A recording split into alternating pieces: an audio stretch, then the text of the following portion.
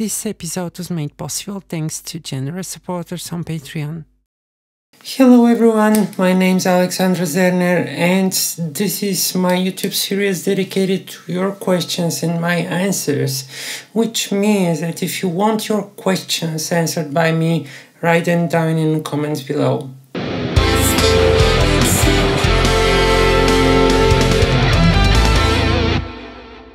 So now let's start with the first question. What have you been up to? Since I like so many artists, I'm going to ask your opinion of my favorite since I've been 12, the original Alice Cooper group.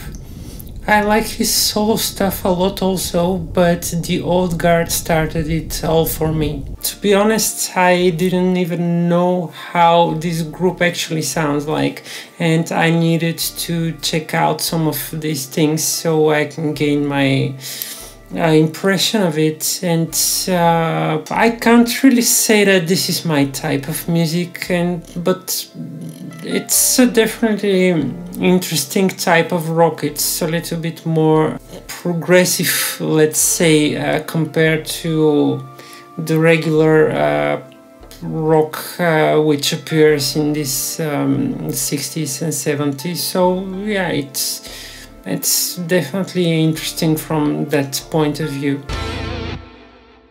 We all know you as an outstanding musician, but you're also an experienced producer and sound technician.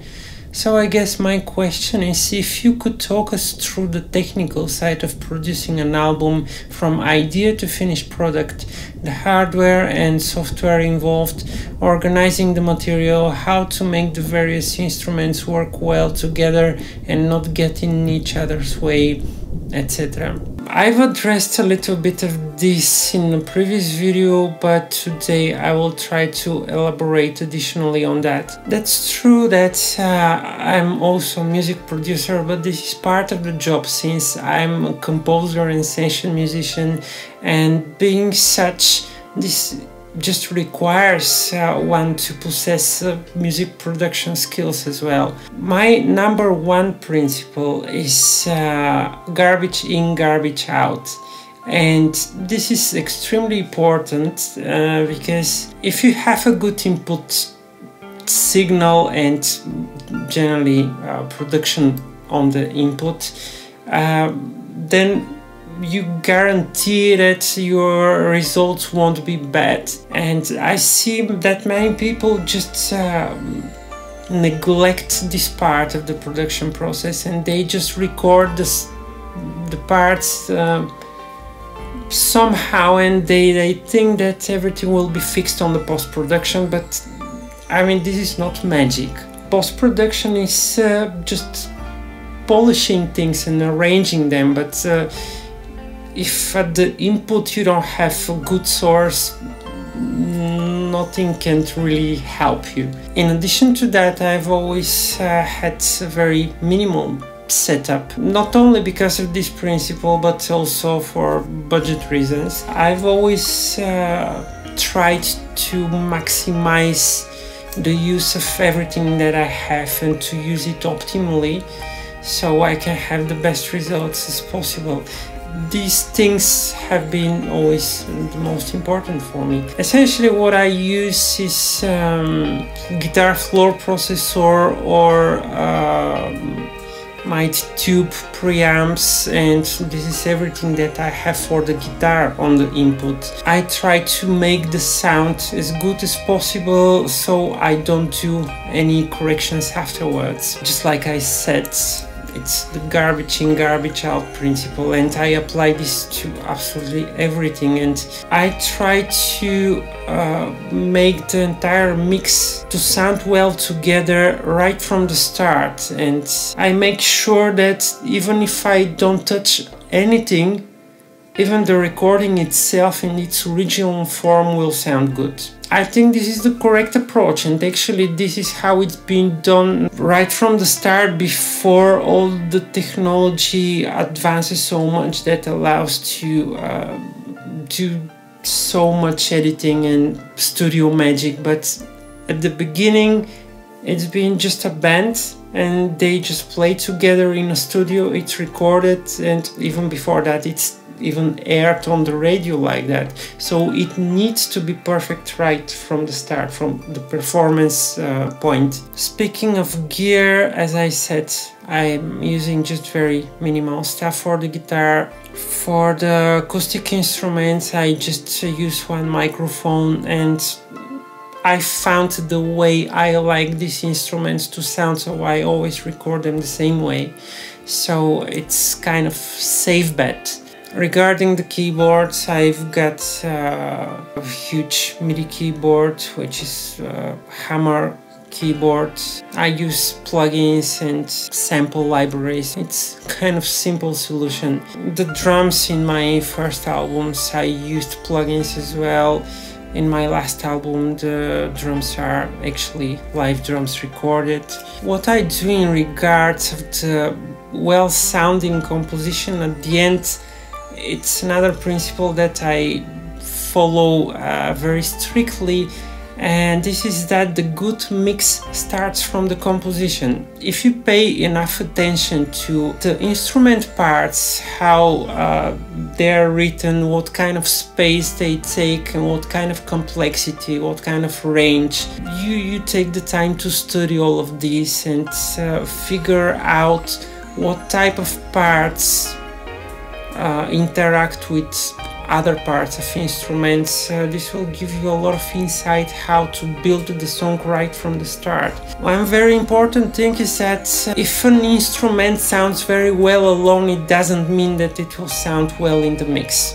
And of course, an instrument that sounds good in the mix might have quite crappy sound if it's isolated. So this is something to consider when making the sound right from the start, because you know, especially for guitar players, it's very problematic, because it's quite often you make a huge stadium type of sound, you enjoy it very much, and then you put it into the band and it's either all guitar and everything else can't break through, or the guitar falls somewhere into the mud and can't break through. And basically this problem starts precisely because of this very cool sound when you play alone. And the other principle is something that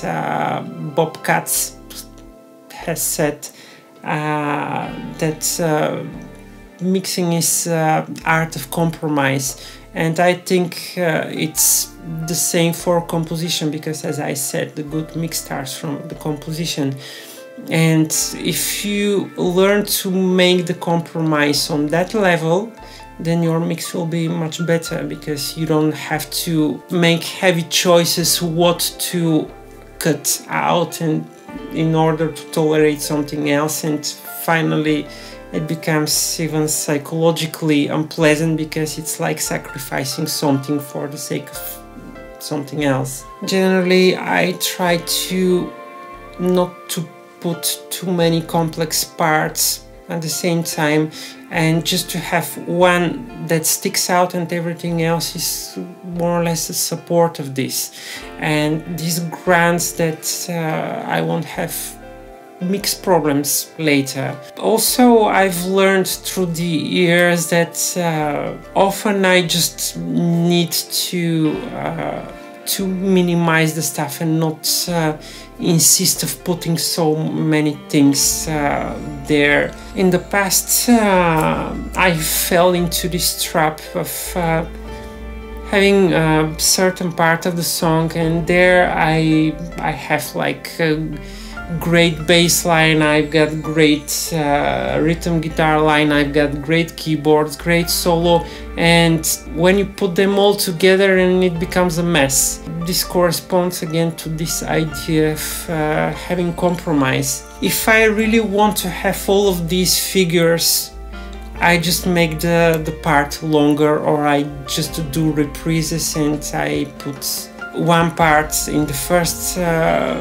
appearance of the section, then another instrument part that I want to stick out, I put it into the next repetition and so forth, and in such a way I managed to have all of my musical babies without just covering them all by itself and making it impossible for them to stick out. Regarding the software, I'm using Logic Pro for so many years that I don't even remember. I just remember it was version 6 or 7 when I started using it or something like that, so it's been a very long time. I find this particular DAW very composer friendly, and this is why I use it, and I don't plan to change it. Of course, I use a lot of plugins, predominantly sample libraries, because they, of course, make it possible to have all kinds of instruments that I want to use in my music. Of course, it's always a problem how to keep a project organized, because at a certain point it becomes way too heavy and you can't actually work. I had this problem, for example, with Silhouette. My computer just literally stopped working, and I tried to minimize the tracks as much as possible, and I used a lot of automation just to turn on and turn off different instruments, so it could be playable at all. When I record instruments, usually I do some pre-mixes, so I can ensure that they won't be artifacts, or the project during the recording process won't be too heavy. Of course, this slows down a little bit the production time, but you guarantee that you won't have unexpected problems and things to be done twice because of recording issues.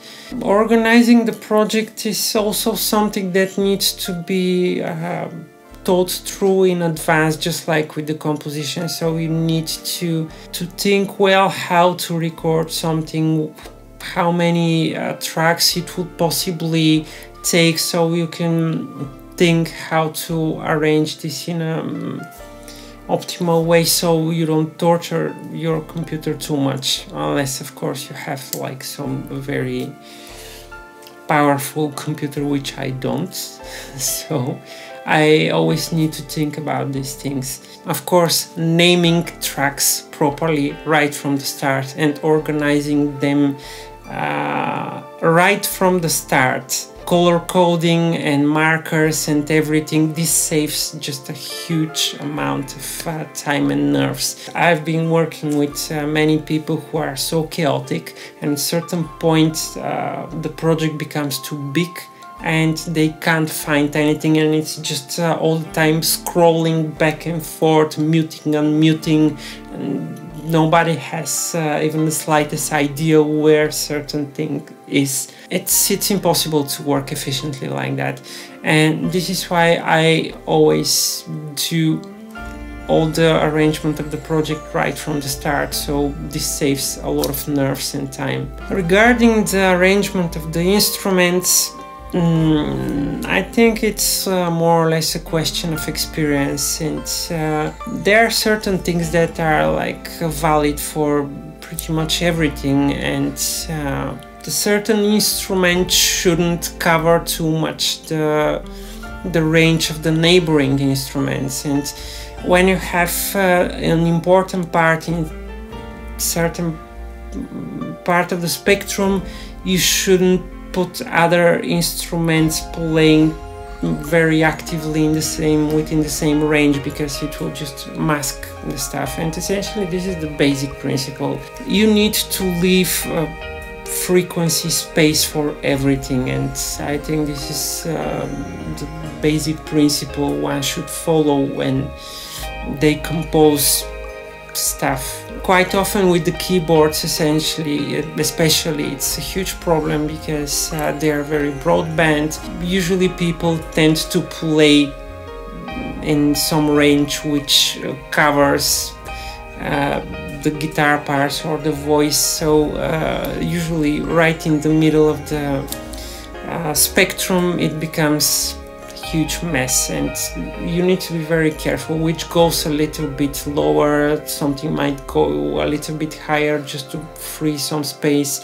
You can use different inversions of the chords just to make these tricks work somehow. And essentially it's all about putting things into the spectrum properly so they don't overlap each other, and essentially this is the secret. Another thing is, of course, you can do the same thing with panning. This also helps a lot, because sometimes some things just appear within the same range and there is nothing you can do. So panning is another thing that I use. Hi AZ, hope you're on the mend. I'm interested in your thoughts regarding an organized strategy using the cage system for extended chords beyond sevenths. What notes to throw out and when is something I struggle with. Good related book recommendations. Cheers, Chris. Hi Chris, and thank you for your question. I'm afraid that the cage system is not something that will help you in this particular case, because it's designed as a very simple solution to learn the basic chords quite quickly and to find your way around. Once you go into very complex chords like 9ths, 11ths, 13ths, you just need to learn how to build them, and as you said, this is always a problem, which notes you can omit, and essentially how to build the chord. And I will actually make a video about that, so I will elaborate on the topic. For the sake of clarity and just not to make it chaotic and difficult to find, I prefer to make this as a Dr. Zerner episode instead of answering here. The idea is just to understand how to build chords as much as possible, and this will help you to understand how to solve all these problems with the more complex chords.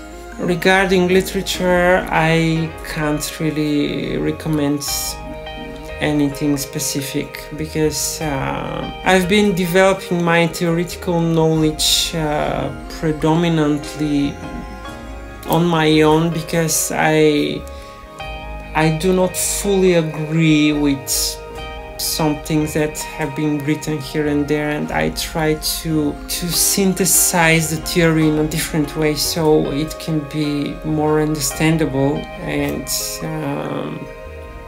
that's why I can't really recommend certain books related to that. Dear Alexandra, I'm asking to myself and to you, why not to use your vibrato a little more as, for example, Jeff Beck or Scott Henderson? Maybe your compositions do not need that. I think it could be very interesting, as I am sure you are able to do it. My second question concerned the scalloped frets. I'm interested to see the movement of the finger by zooming with the camera. It is to see the difference with not scalloped and what possibilities it gives more. Thank you very much for all your work. It gives more light to life. So, regarding your first question, I actually used the tremolo quite a lot. Probably not in the same way as Jeff Beck. But one good example is section of my track Conjunctio, where there is this theme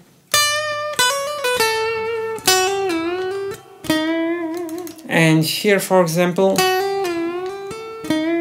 and this is where I do this type of thing.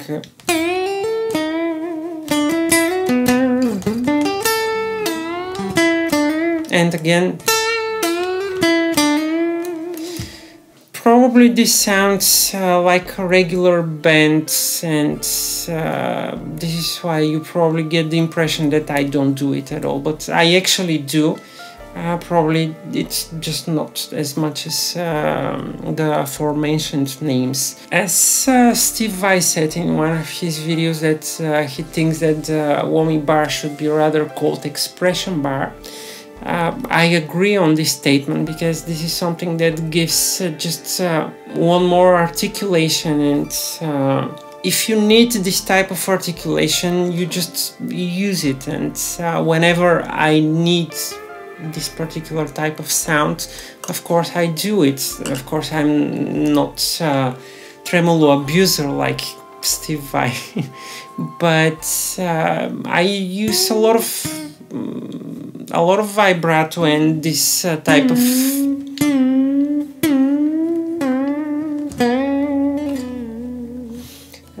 of things. Just they're probably not so expressive, just like Steve Vai does, for example. Regarding the scalloping, I took the time to investigate my movements, and I can't really say that I see any difference. Unfortunately, since I'm shooting all this on my own, and if I just come very close to the camera, it will be out of focus. So I will try to demonstrate it like that.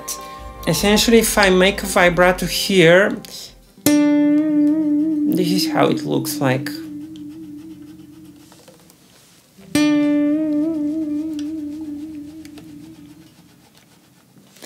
And if I make the same type of vibrato on a regular fretboard, it looks pretty much the same.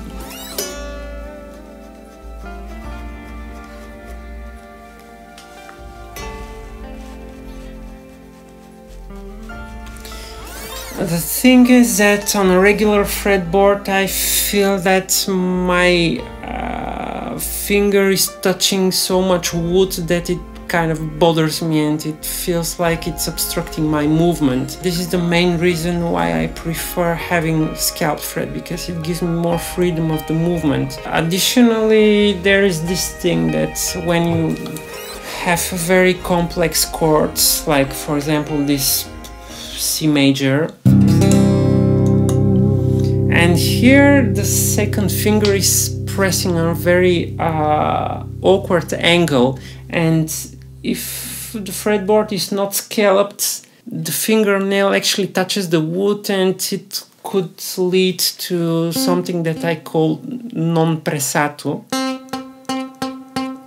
This thing, when you're actually not pressing enough, and the sound kind of sucks. These are the two benefits I personally find from having scalloped fretboard.